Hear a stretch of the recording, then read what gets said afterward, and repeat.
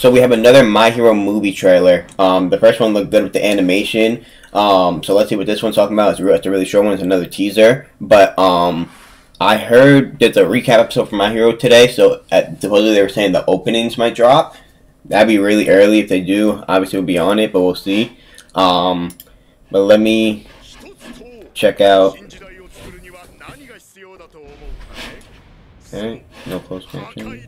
This Walmart. Who is this Walmart? Fucking All Might, bro. Got Envidor in today.